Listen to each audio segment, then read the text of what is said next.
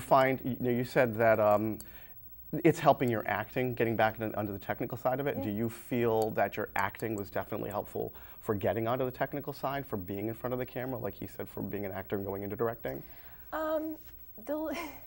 I think actually for the directing part, I kind of forgot the stuff that I know as an actor that I like in a director, because I was so worried about, like, okay, I have to kind of take charge of this. And so I actually kind of, because actors like feedback, and I pretty much just forgot to give my actors feedback because I was so focused on everything else that I don't usually do and doing a good job in those areas that I let that fall to the wayside, unfortunately. So kind of backfired on me. No, I understand too. Yeah, I just had the whole thing about sensitivity. Now I'm thinking about the first time I directed where I was like, why are you all so needy?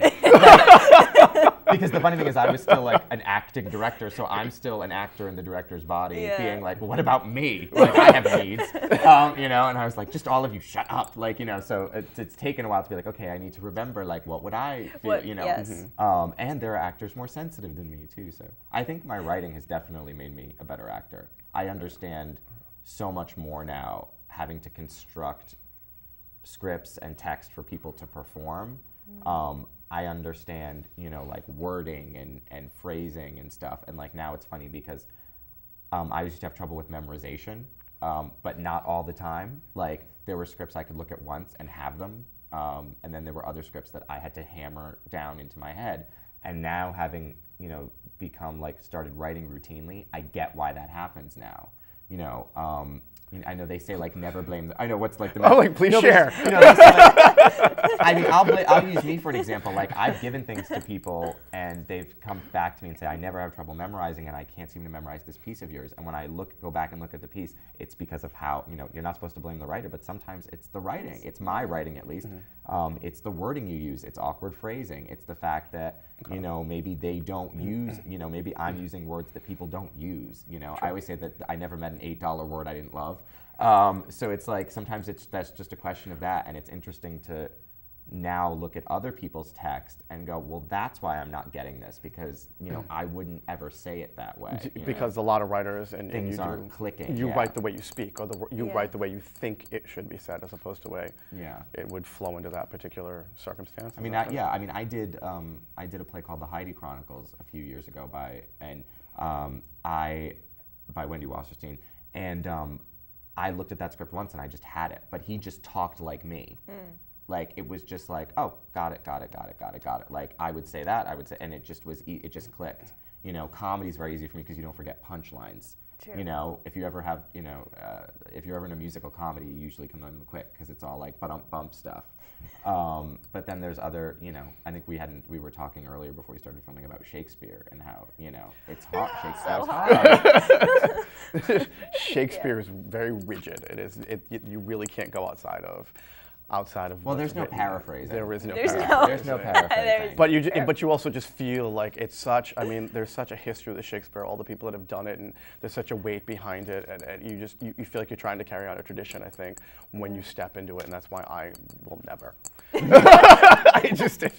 I personally cannot do it. So, Sarah, you are unfortunately going to be leaving Rhode Island. And Kevin. When did this happen? She is going. I'm going to LA. Yes. And Kevin, I know that you are a huge proponent for staying in Rhode Island, continuing arts in Rhode Island. So here is my little devil's advocate question. Oh boy. Why go? Why stay? Okay, I'm totally as an artist in Rhode Island. Congratulations. I'm not. No, I feel like my position on it is I'm a proponent for appreciating local talent, for giving local talent stuff to do so they don't feel like they have to leave. Okay. For creating opportunities here. I mean, I feel like this state hemorrhages talent. I've had so many incredibly talented people leave who wanted to stay, but felt like they couldn't because there just weren't opportunities here. So I'm all for, like it's LA's gain, absolutely. And so it's not like you should stay here. It's just more like I'm kind of disappointed in this state because I feel like we place value on outside talent. It's kind of a big, long 8-page, letter to the editor, but to condense it, I just am kind of sick of that whole "they're from somewhere other than here, they must be better" attitude. I've been in auditions where people walked in and said, "Oh, I'm from New York," and they immediately went to the head of the line. Well, you can live in New York. It doesn't mean you're necessarily working in New York, getting trained in New York, taking classes in New York. I had a friend who lived in New York for a year, came back, didn't do anything while they were there, not for lack of trying, but just worked, and came back, and all of a sudden we're getting offered roles left and right because now they were from New York. Well, it's great to be from New York. It's great to be from anywhere, but you could be amazing and be from Nebraska. You could be amazing and be from, and I feel, I see that with Boston actors. I see that with New York actors here. And the double-edged sword to that, or the problem is if I go to other places, I get it the opposite way. I get, well, you're from Rhode Island. Are you any good? So it's like, so Rhode Island actors are kind of at a loss both ways. If you look at certain publications, it seems an awful lot like, a few weeks ago in one of them, there were 2 articles about people who, left Rhode Island and came back, and the whole tone of the article of both articles was they went out to the real world and gained knowledge and brought it back to the village so we could make fire. And it just, it bothered, and I'll say it bothers me that, if you are in the ensemble of a touring non-equity production of Mamma Mia, you get a 5-page spread on the art section of a paper, and there are people who live and work here and do awesome stuff and don't get that kind of attention because people love the big city, small town kid goes to big city, comes back to small town angle. I just think it's all kind of destructive and not healthy, and that's my whole soapbox. That being said, I'm more just sad that she's leaving because I like her very much and would like her to stay. So why go? There's so much going on, and for me, I think it's growing both in film and in theater and so forth. So, why go? You have such a good reputation here. You're consistently working. You're never lacking for a project. Why leave that? I don't want a day job anymore. That's pretty much it. Okay. I want to make a living doing this. Okay. And I've tried and I've been trying, and there unfortunately are just not enough paying opportunities here to consistently do it and pay rent doing it. Okay. And I wish there was. If there was, I would stay. See? But there you go. That's pretty much it. Now, do you think there would be a different take on going if you were more focused on theater? I mean, because basically with theater you can... You go to New York, though. I mean, it's the same thing. You think so? I mean, but nowadays, I mean, I think that you can pretty much stand in an alleyway with 2 flashlights, deliver a show. If you're like, bravo, that's theater, but with film, but she's saying it's considered you're not a real filmmaker. But like what she's saying, you can't make a living at it. You can't make a living. I mean, I work all the time. I do theater all the time, and there are people who have been generous enough to pay me for doing it, but it's not enough to make a living at. Yeah. And I think what I admire about what you just said is that I always ask myself, like, how good am I with a day job? Like, how good am I worrying about my day job, working 35 hours a week? I'm the type where, especially directing and even acting, like, I would want to stay in rehearsal till 2 o'clock in the morning and get it right. But in the back of my mind, I'm going, well, I have to work tomorrow. Yeah. So it's always that question of like, am I doing the best that I can do with this whole other life that I have to lead? Right. It's getting to the point where my day job's now getting in the way, and so but I need it to survive. Yeah. So I can't. I have to go somewhere where I can get paid for doing what I want to do, so I can get rid of the day job and just focus on that. And unfortunately, that means going to New York or LA. And you've chosen LA. Film, yeah. So. And you've never thought about going to New York to go? Oh, I've thought about it. Well, I mean, you'd have a wider variety of actors, more venues. Yeah, but no, I couldn't do what I'm doing now in New York. Why not? I don't think so. Well, not that I couldn't do it. I could do different things. I feel like well, I mean, plus after everything I just said, it's like, well, all right, put your money where your mouth is. Like, I like staying here and trying to create opportunities for people. I love the people that are here. I grew up here. This is where my roots are. And I don't have that sort of like bash Rhode Island attitude that, that a lot of people I know have because they've grown up here and they don't know anything else. And I think when you're so close to Boston and New York and you can see the greener pastures like right over the field, it's really hard to not be like, God, it stinks here, you know, like, I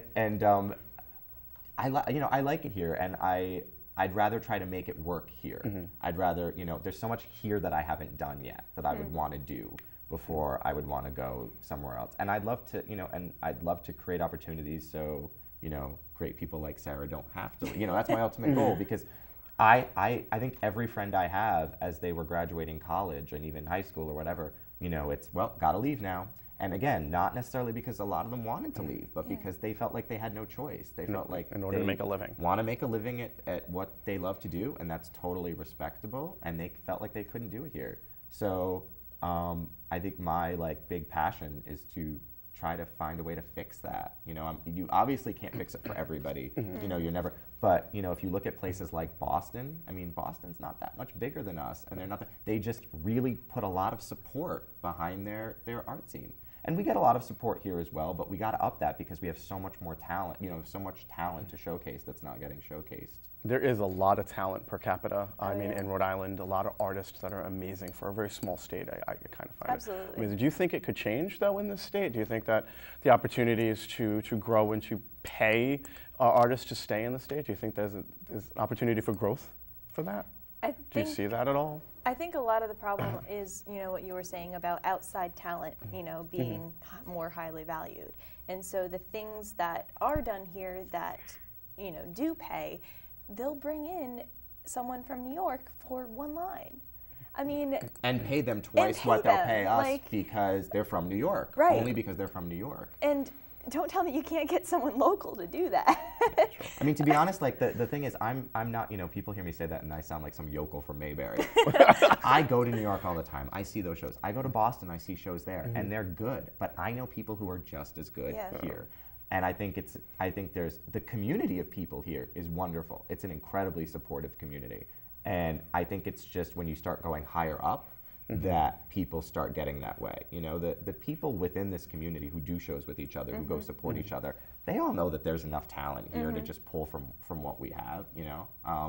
I do my monologue shows where I kind of just use people who are local. And I have a list. I mean, I have a list of people I haven't even gotten to. And I've worked with now over 130 people on these monologue shows. And I still have tons of people to go. They're always amazing. I have to tell you, I absolutely enjoy watching your monologue shows. If you can get her in one before she goes. Well, now I didn't know there was a rush. Oh God! If you get that out, we're gonna throw that on. We've got that on film and everything. If you can bump her, I don't know if you'd ever be interested in doing one of his monologue shows. They're fantastic. It's weird doing a monologue show. I'm more nervous. There's nobody to catch you. Yeah. You're just there. The audience is focused on you. Kevin has the actors sit around or up on the way he sets them up and the way that he does it. But what I also love, and if I may, about working with Kevin and doing his monologue shows is he pulls in different levels of talent.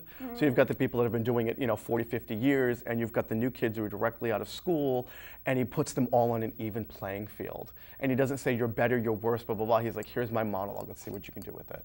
And it seriously is, it's amazing to be put there. It's absolutely amazing. So Thank you. I love your shows. Thank you. Now, going on, I mean, looking at your resume, it goes, my God. And your resume, my God. I mean, what keeps you guys going? What keeps you so motivated? Keep pushing, keep changing, keep thriving for the next project. What is it? There's so many good things out there to keep doing. Yeah. I mean, like. I actually wish I could do more. I wish I could do more. I can't see how. Yeah. Yeah, no, I do. There's so many great people out there to work with. Is that what is it an internal fire? Is it externally, you know, is it people going to you, you're amazing, you're so fantastic, we want to work with you, blah, blah, blah. Is it that, or is it just the fire within yourself that? I think it's within myself. I personally am very competitive. So okay, good to know. So I'll take a look at like, okay, well this film's going on and this film's going on and oh, I'm not in those. Oh man, I should be in those. Like I want to do everything. Okay. And you know, I'll see like other actors and oh, well they've done this, this, and this. Well, I need to do that too. And so I'm constant. I think part of it is that. I think part of it is that I have yet to be completely satisfied with a performance of mine, so I keep wanting to get better and get I don't think I'll ever be completely satisfied, but I can try to continue to work towards that. Okay. For me, it's just, I always say that, like, I know there's, you know, hopefully it's a day far away, but there's going to be a day where I can't be at this pace. I'm not going to be able to work this hard and do this much stuff. So I feel like as long as I have the energy and I have the ability and the time, I should do it. Because I would rather do it now than look, you know, I mean, I'll totally complain, you know, like I'm busy and I'll totally be driving in the car and going, oh, I shouldn't have done. But as soon as I have 2 days off, the first day off is always great. The second day off, I'm like shaking because I'm like, what am I not? I do the same thing. What am I not doing? And you know, when I was in college, I didn't get roles. I didn't do anything. So I sat by and watched everybody else work. And I think, you know, I can't imagine that I met you in college doing work. well, I you started were in college, producing stuff in not college. me. I was. But as far as like actually getting, I got, you know, one role. I got some smaller roles, but like I didn't really get any of like the juicy stuff. I never got like the big role. And I think sitting by for 4 years, it was like a, you know, like one of the pots on the stove, just going. So when I finally started like kicking my own butt and saying, you need to just get out there and make your own opportunities and do your own thing. And if you want to work with someone, go tell them. I was the type of person who, if Sarah was doing a play that I thought was awesome, I would just try to trash her and take her down because she didn't ask me to do it. Instead of calling her and saying, like, Sarah, hey, I'd love to work on that with you, or I'd love to you do were it the on mean their girls project. of theater? Oh, I was a nasty, because I think whenever you're a theater person or a film person or an artist not doing art, it festers inside you. It rots you out from the inside. Okay. Well, we're going to have to wrap this up. I want to thank you both very much for being the first guests on my talk show. Woo! Thank you for tuning in to the Artist Spotlight. I want to thank Kevin Broccoli and Sarah Nicklin for coming and being my first guests. And Sarah, we can get in touch with you or find out more about you by going to your website. Yep, my website is sarah.nicklin.com. And Kevin, we can find out more about you by... Just carrier pigeons. Just send them. just put a little carrier clip around them. pigeons. You know, find me on Facebook, all that good stuff. My name is John Joseph Gomes, and I just want to thank you very much for tuning in to the Artist Spotlight, and thanks again to my guests. Well, thanks for having us. Thanks, guys. So, You got it.